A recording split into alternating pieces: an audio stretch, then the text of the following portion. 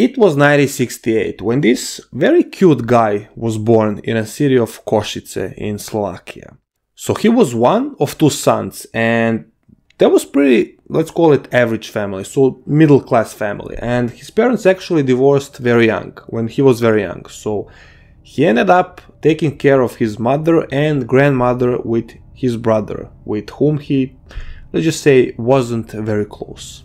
As a kid, he was completely healthy, so no injuries, not a single problem, and he even passed kindergarten without any complications, right? Actually, he was so good that he enrolled in some kind of school for math gifted people. He wasn't very popular at school, but on the other side, he wasn't bullied as well. And he was a kind of loner and preferred, let's call it, solo activities. Something like driving a bike, playing guitar, and something with computers, programming. Now, what was the actual problem with this kid? He was very healthy, he was active, he was not bullied, he was, like calm and quiet kid. So what's the issue, man? Where's the holdup? It turns out that being lonely is, well, not so good. He was fighting with teachers very frequently, and he actually stabbed his 11-year-old neighbor when he was 13. So yeah, not good. And quite normally he ended up in some kind of psychiatric hospital. So let's just say he spent some time there. Now fast forward a few years, he was drafted in the army as some kind of technical specialist. And of course he finished all the tests without any problems. Now, along the way he found new interests such as martial arts and firearms, which, considering his very unstable little head, was, well, not a good combination, so to say. But what he didn't find interest in were females. And only at about 30 he found a partner and had 2 children. Dear God, poor children. Alright, enough with the background, let's get into the nasty stuff.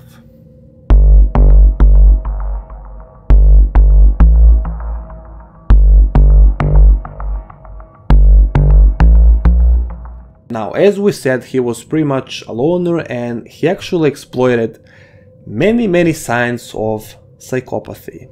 For example, emotional coldness, inability to express feelings, and lack of empathy, and so on and so on. Now, what was the next step for this lonely, poor little guy?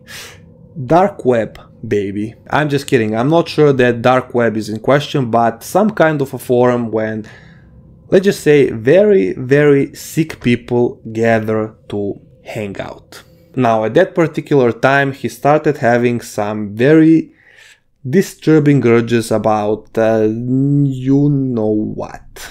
So in 2009 he created a profile which was under the name Orient218, and he was looking for people who basically wanted to be, offed and eaten. Now, since we said that this was very sick forum, those kind of people actually existed. And 2 of those people were Elena Gudyakova and Lucia Uhnarova. Basically, those people were very depressed and with some serious mental health issues, obviously. Those kind of people were absolutely perfect for his sick urges, and he was targeting and looking only for that kind, because he knew that it wouldn't basically take too much to convince them to do, well, something that was disgusting. Now, the problem was that I tried to find some kind of information on these 2 individuals, but basically I didn't have any luck. However, what I did find is some kind of chat or email exchange between Curko and Lucia. And I assure you the next part that I'm going to read is probably going to be the most disturbing part of your day, so enjoy. So we have email or chat exchange, and basically Lucia was, let's just say, arranging her trip to Belize, if you know what I mean, and I highly doubt that you don't. So what I'm gonna do next is actually read this chat or whatever it is that I found online on some kind of Slovakian website or something. And I have to put some kind of disclaimer because it is really, really unsettling. But basically, we don't want to alert Susan and the algorithm with all the red flag words, so to say. However, I will put some creepy, eerie music in the background to adjust the atmosphere for you guys, so you can see how beautiful this conversation actually was. So I hope you are ready for this.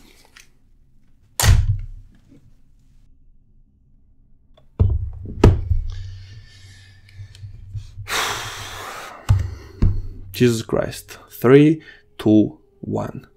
Let's go.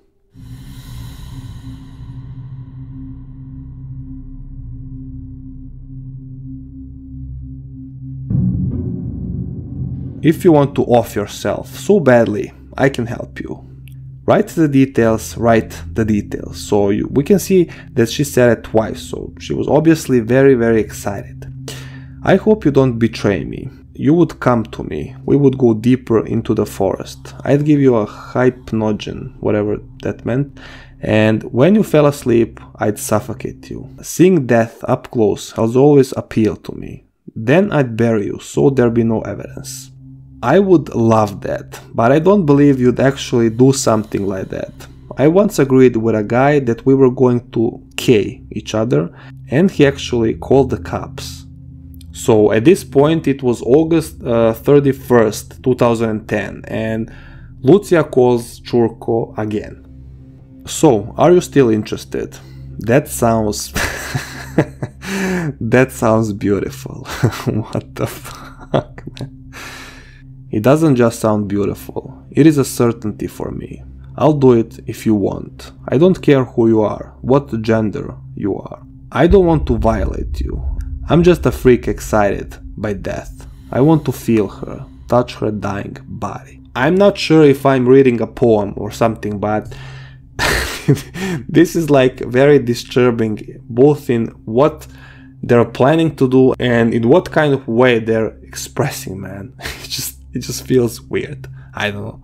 Anyway, let's continue. I'm afraid I'd suffer something other than our agreement.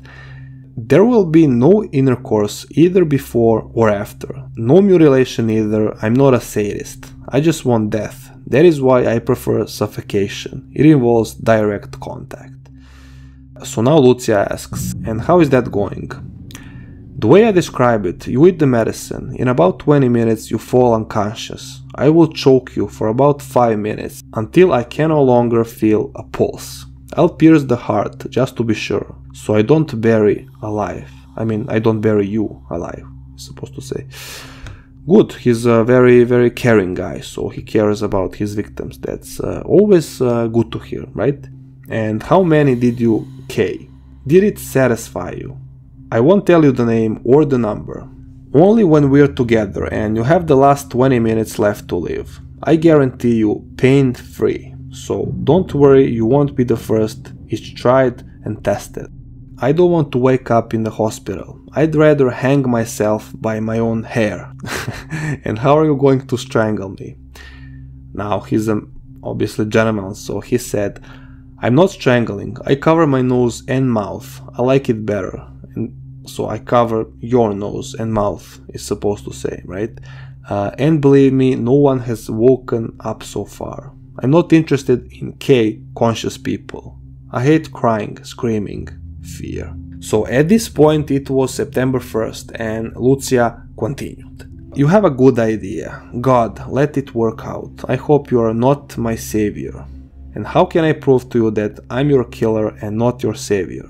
Am I supposed to... Am I supposed to send you a picture of the woman I stabbed as proof that I'm a murderer? And she said, send, I'm curious. So she obviously receives the photo at this point and she answers, I already looked at a photo, it's just small wounds. I thought they would be massacred. The result will be wonderful. I go to sleep. Good night. And truly good night it was. Because in the morning they contacted each other one more time and that was the last time anybody heard and saw Lucia alive. Now, his MO was basically always the same. He would meet up with a person in the forest in designated spot. He would proceed to, off them, and then he would, take out his little cleaver and butcher the victim into pieces. Then he would use the meat he wanted to, cook and eat. The rest he would like spray the pepper all over it, so he would like cover the sense, the smell, so the wild animals and the other people that would cross in that kind of area wouldn't notice. Then he would eat the chosen parts. The rest he would pack in the bags and put it in his home in the freezer, and the remains he would just bury there or on some other spot. Yeah, that sounds like a pretty normal day. In his mind, of course. Let's go to the third chapter.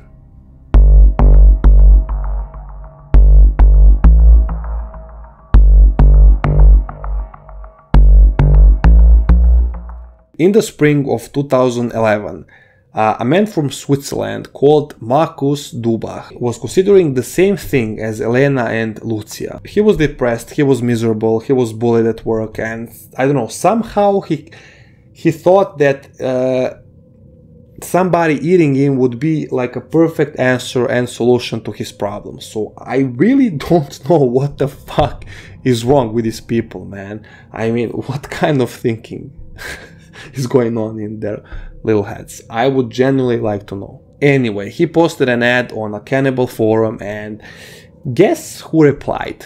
Now, an important thing to mention here is that he later said that this was initially some kind of a very sick joke by his side, so he didn't actually want to do this, but he was very, very curious, so he kept contact with Curko to see what would eventually happen. So soon after that, he sent him an image of his legs and his ass. I'm so sorry. I try not to laugh, but it's stronger than me. I can't help it, man. I'm either a very sick person or this is just, I don't know. It's he sent him a picture of his ass, man. Okay, get it together, man. Let's get serious. Now, when Curko returned the favor and sent like an image of a human body being cooked in a pan, then this guy said, "Alright, man, I'm freaking out. I'm out, man." So he quickly drops the idea of being cooked and eaten, and he contacts the Swiss authorities. They quickly transfer the case to Slovak colleagues. Now, the special task was formed, and the plan was developing on how to capture this miserable sick prick. And one of those agents volunteered in pretending to be Markus Dubach, and basically they set up a meeting with Curko. So the meeting spot was actually Curko's little secret place in a forest, and tactical team was organized in some kind of circle around the meeting point, right? And they had like support of a sniper who was hidden, I don't know, in some kind of trees or at higher points. So he had like Curko on the scope the whole time. So Curko arrives at the designated spot, so the meeting spot, and actually the undercover agent was very surprised how Curko was dressed. I don't know what he expected, some kind of command or something, but he was surprised that he just looked like a casual tourist, right? And after Curko officially, acknowledged that he was a cannibal, the undercover agent ordered him to stand down. And at that particular time, Curko knew that this wasn't his guy, and he pulls a gun. So the sniper that was in the trees on a high point sees that it was a danger for his colleague, and he fires a few shots from the sniper, hitting Curko in the neck and I think in the shoulder as well. However, as he falls down, Curko manages to shoots one time at a police officer and hits him one time in the chest. Luckily, undercover agent managed to survive after the hospital intervention, and the other guy, this scumbag, was, well, dead. Now, Curko had a backpack when he came to the location, so the first thing, they examined the backpack and found all the necessary material, all the necessary equipment that is needed, you know, when you want to off somebody and you want to perform some very, very disturbing and sickening and disgusting acts on their bodies. After that, they went to his house and like searched the whole house and whole property, and they managed to find the human remains both from Elena and Lucia. They also managed to find some of their remained meat in his fridge, so I guess he was planning to just continue doing that. They also searched his computer and got GPS coordinates of the exact same spot in the forest where the meeting was, and it turned out that just a few feet away from that it was some kind of shallow graves or something. So he was burying his victims both in his backyard and on that spot in the forest. I don't know what's up with this kind of people. They just had to have bodies in their backyards, and that's it. Now, what is even more disturbing is that a bunch of Italian investigators managed to connect the profiles of 28 more women from 2009 to 2011 with Curko. So they were the exact same type: depressed, lonely, they wanted to commit suicide, and at that point they were all thinking, is it possible that this guy was like responsible for many, many more deaths? Is he guilty? Is he in some kind of way involved? And unfortunately, nobody to this day knows the answer. But I will just say it is very much possible. Well, I guess that's a wrap on today's case. And this was very, very different from what I usually did so far on this channel. I have a special place reserved for this kind of people on my second channel, but I just wanted to, you know, give some darkness to Casual Detective, because he's too relaxed, he jokes a lot, and he needs to be stressed from time to time with sickening cases like this one. So please tell me what you think. Should I continue giving you some juicy and disgusting cases like this in the mix, or should I just move on with the same as always? But anyway, thanks for watching, take care, don't forget to be good, otherwise I will be forced to arrest you. Like always, see you in the new one.